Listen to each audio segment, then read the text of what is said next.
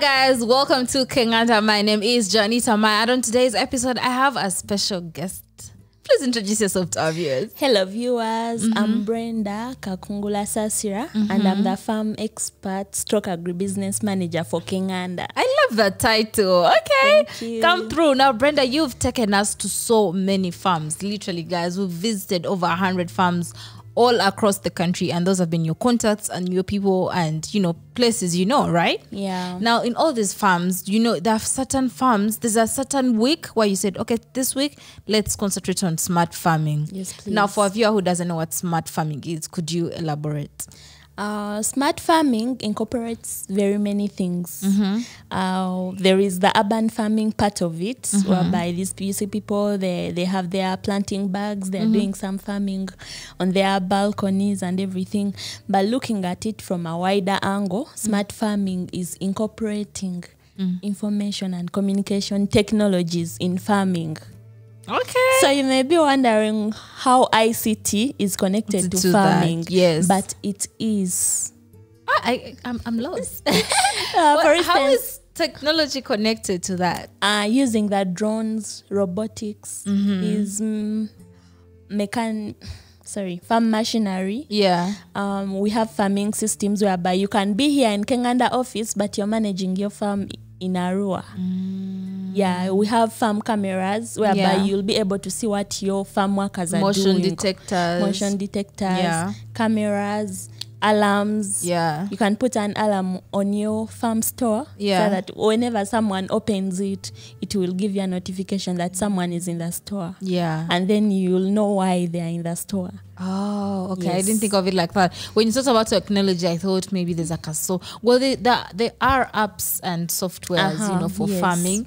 Like I thought of some other thing. I was just like, maybe robots are doing the farming. Yeah. No, but like legit robots harvesting. Yes. Is that possible? Yes. Have you seen a robot harvesting? I've seen most of these harvesters have been automated. There's automation and then there's robots.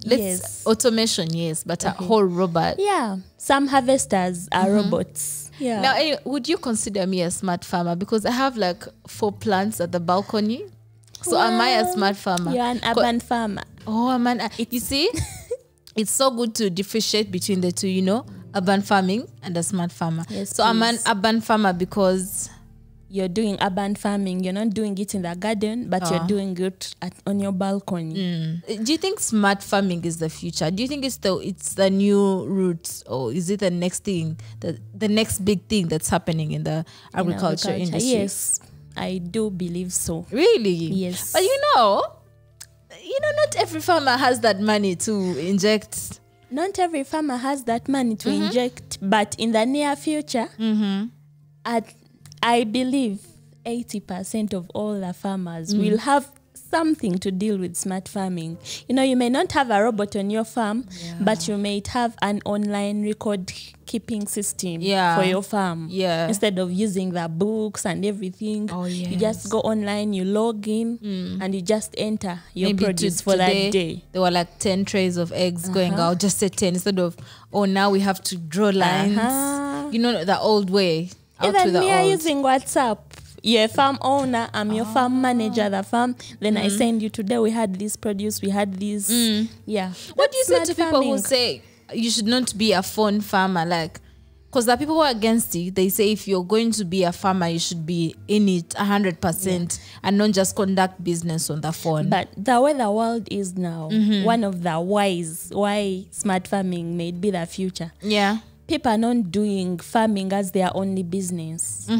People are doing farming as a side hustle. Okay. And even if it's your main business, you may not be at the farm 24/7 because you have your other life to live. So fun farming, in as much as it is bad, but sometimes it's inevitable. Yeah. Because farming you need to have an extra source of income that is going to feed in your agricultural enterprise. Yeah. Especially before it starts giving you results. Before you start earning from it. So you may be required to be doing your other job as your farm is picking up.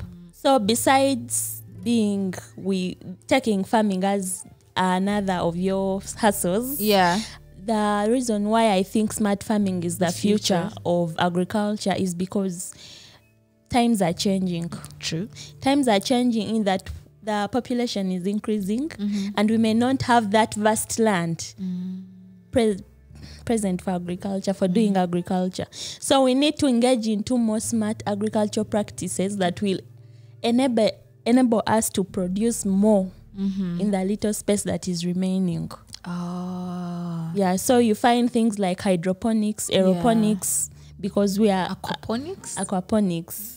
Yes, because we are running. I won't say land is getting finished, but we are becoming more and more. I think the better word to say is we are maximizing the land available. Maximization of land instead of, letting it be free or... Yeah, it's maximization of land. Now, give us more reasons, please. And secondly, all these points are linked because if the population is increasing, the land is reducing. The land available for agriculture is reducing. And if the population is increasing, the demand for food is increasing.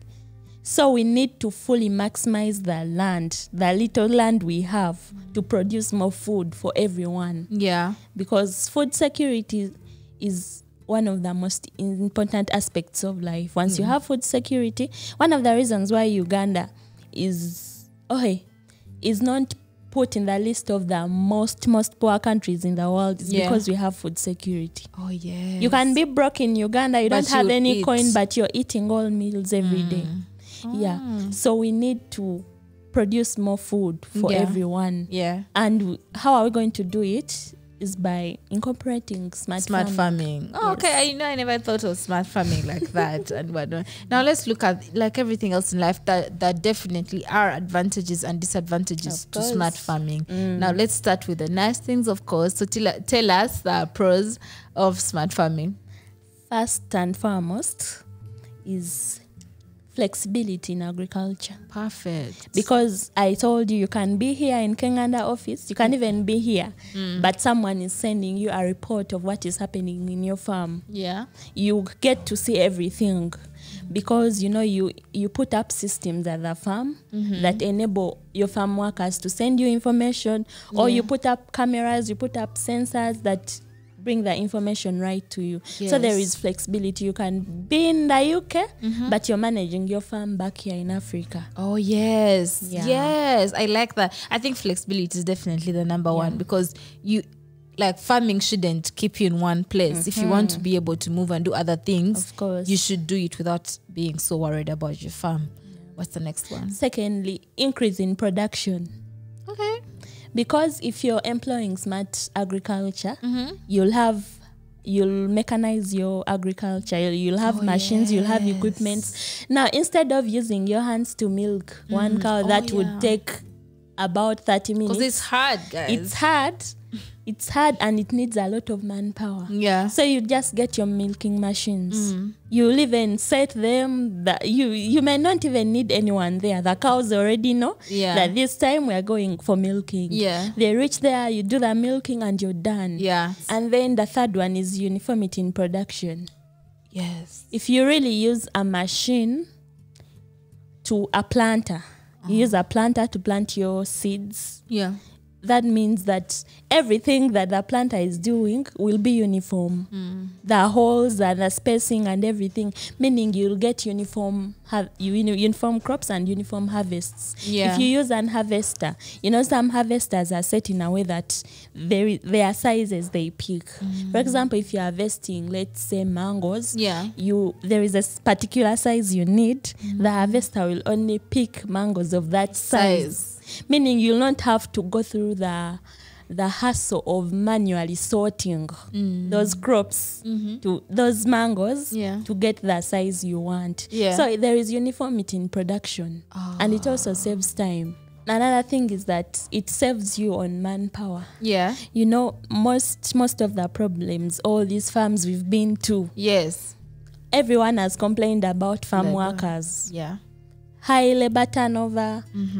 Farm workers steal things. I'm sorry to say that, but if you have your farm automated, if you have your farm, you turned your farm into a smart farm, you can for a job that would have taken 5 people to do, you'll just have one person, and that person is just controlling whatever system you have at the farm.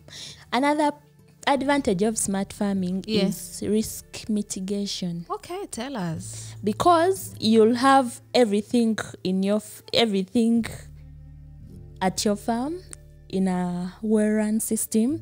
You know that after this goes further. There's a process for everything. There's a process for everything. So you can easily monitor and be like, okay, at these people, my farm worker fills in this milking information at exactly 3.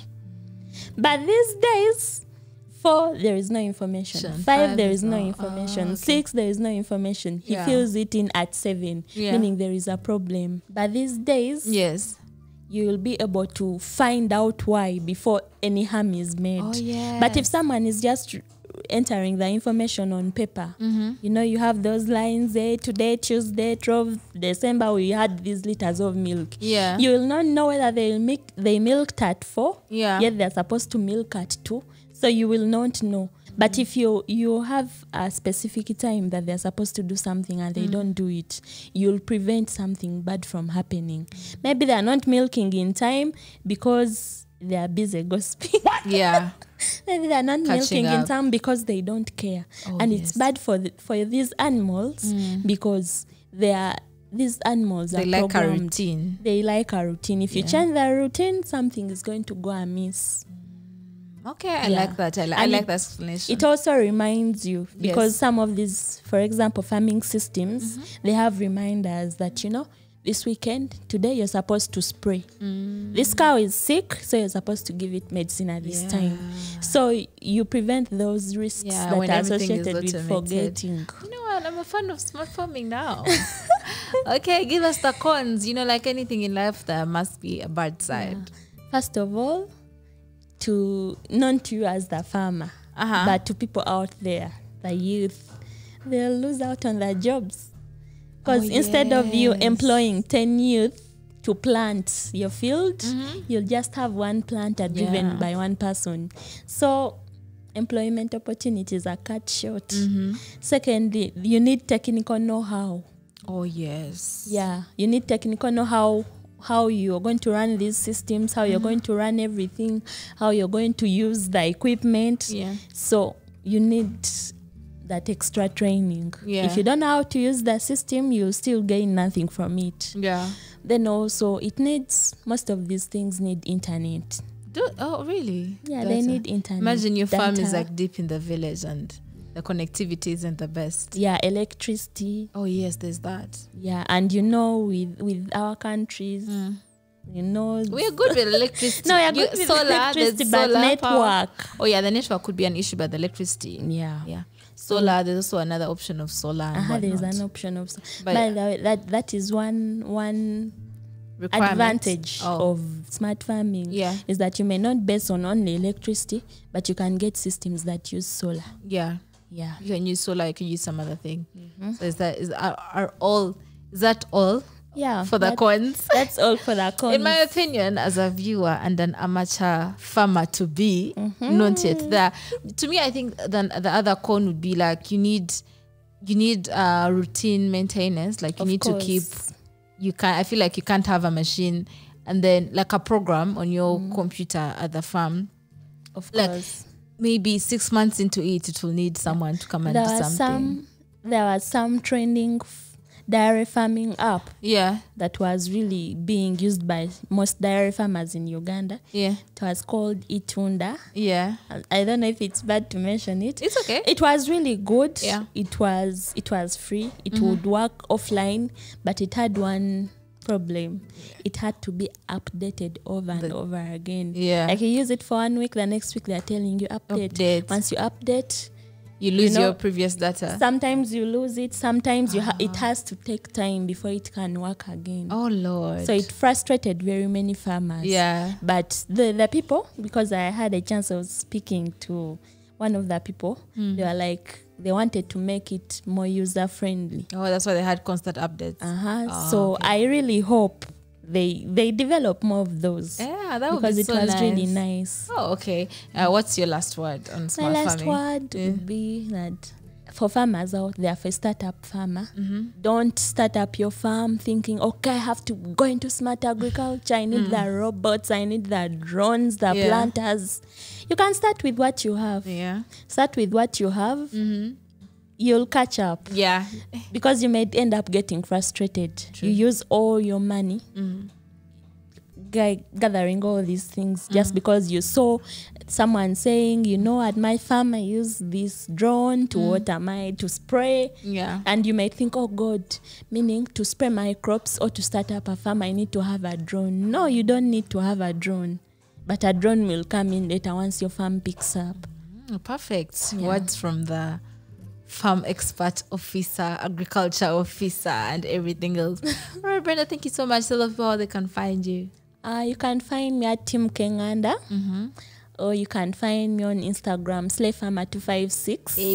Hey. Or you can find me on Facebook, yeah. Breeze Agro Safaris. Yes, okay, please. Perfect. Thank you so much. I hope you can contact her there. We'll also leave her information down below. I hope you like this video, like it, and tell us what you think about it in the comment section. And don't forget to subscribe to our YouTube channel that is Kenganda. Also follow us on all our social media pages, Kenganda Nation Instagram, Kenganda Nation Facebook, Kenganda Nation Twitter. Also follow me on my personal page at Joanita Maya. That is Instagram, and my YouTube, Joanita Maya. We'll see you guys next time. Bye.